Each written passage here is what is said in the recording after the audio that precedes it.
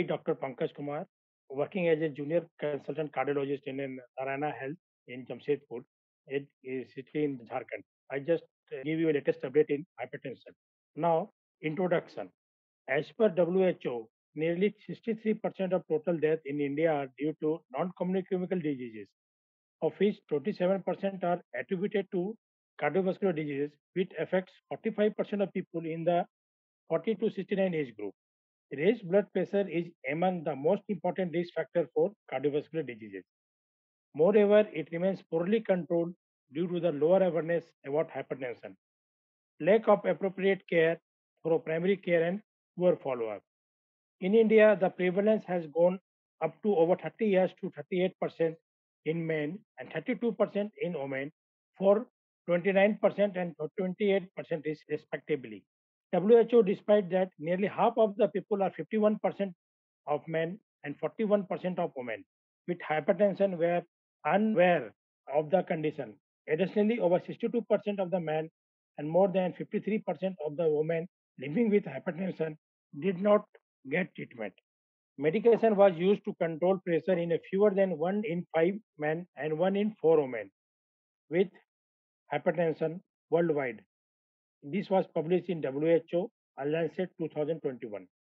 International Society of Hypertension has released the 2020 Global Hypertension Practice Guideline.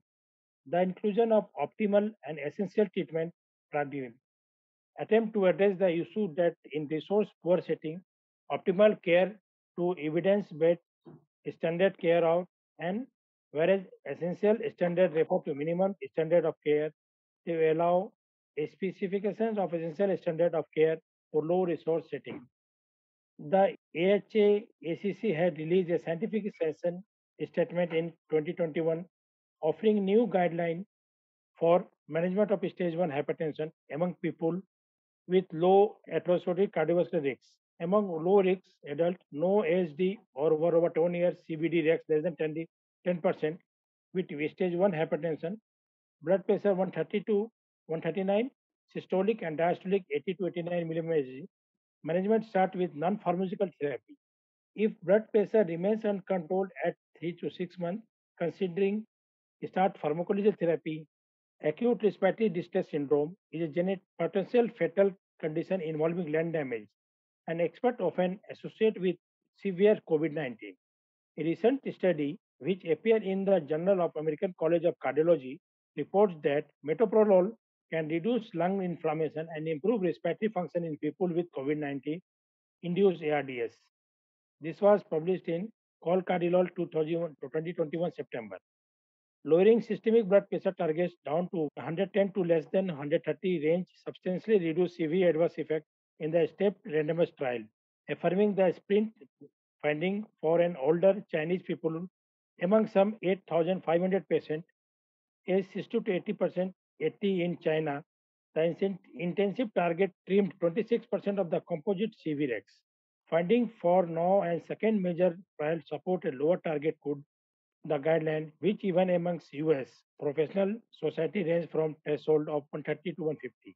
With regards to prognostic value of ambulatory blood pressure monitoring and nighttime blood pressure, the 2018 European guideline on the management of arterial hypertension recommended that the diagnosis of hypertension should not only be dependent on office BP measurement, but also an out of office measurement, such as ambulatory BP monitoring or home blood pressure monitoring. 24 hours and nighttime BP management were associated with risk of mortality and composite of CV outcome. Thus, they may be considered as the most relevant measurement for estimating CV risks. For every 20 by 10 millimeter increment in BP measurement at night, the risk of mortality increased by 23% and risk of cardiovascular event by 36%. Most patients with hypertension require lifelong medical therapy to achieve optimal blood pressure control. The 2018 European guideline equally recommended 5 classes of antihypertensive drugs considering high non-adherence treatment. The importance of combination treatment is particularly highlighted to improve adherence to therapy and BP control.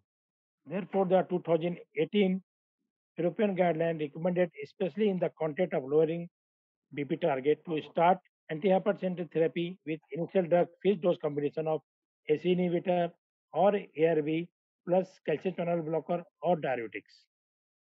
Since early July 18, products containing valsartan have been recalled worldwide. The reason is the detection of known carcinogen, namely N-nitrosodomethylene NMDMA, which can be found in candy sartan, arvisartan and losartan, olmesartan and valsartan. NMDA has been classified by WHO, International Agency for Research on Cancer, by carcinogen in human. If 1 lakhs people would have received NMDA contained valsartan from Zhejiang Huzhai manufacture site where the highest level of contamination was found every day for 6 years in the highest dose, it could result in 12 additional liver cancer over the lifetime of this patient. The presence of NMDA in the drug could lead to 8 additional cancer cases in 1 lakh patient if they have taken the highest daily dose over 4 years. Valsartan recall accompanied by significant increase in the rate of emergency department visit of plus minus 6%. The Hygia study represents the largest study that tested nighttime antihypertension treatment. In this trial, coronary therapy was associated with significant reduction in the endpoint, including death. The Hygia coronary trial tested whether nighttime therapy is comparison to usual upon awakening hypertension therapy exert a favorable CVDs reduction. The largest study in the included a total of 19,000 hypertensive patients during an average follow-up 6.3 years. More than 1,700 participants experienced a primary CV outpoint, and ambulatory PBP management was performed for 48 hours to collect data on home BP different during sleep. The respiratory rate reduction for CV event was significantly improved for nighttime treatment when compared with awakening treatment. That's all. Thank you.